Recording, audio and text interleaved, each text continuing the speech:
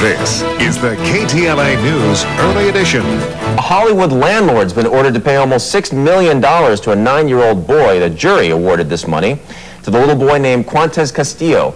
He was severely burned while trying to warm his hands over a gas stove because the heater didn't work in his family's $600 a month apartment. The fourth grader says with the money, he'd like to buy video games, a go-kart, and maybe even a Chevy Tahoe for his 6-year-old brother. Live from Hollywood, this is the KTLA Morning News. Just to make sure everything is in working order where you live, if you're renting, a landlord was just ordered to pay a boy $6 million because the heater wasn't working and he burned himself on a wood stove. So he's trying to keep himself warm. So now, yeah, if you're a tenant, make sure everything is working properly.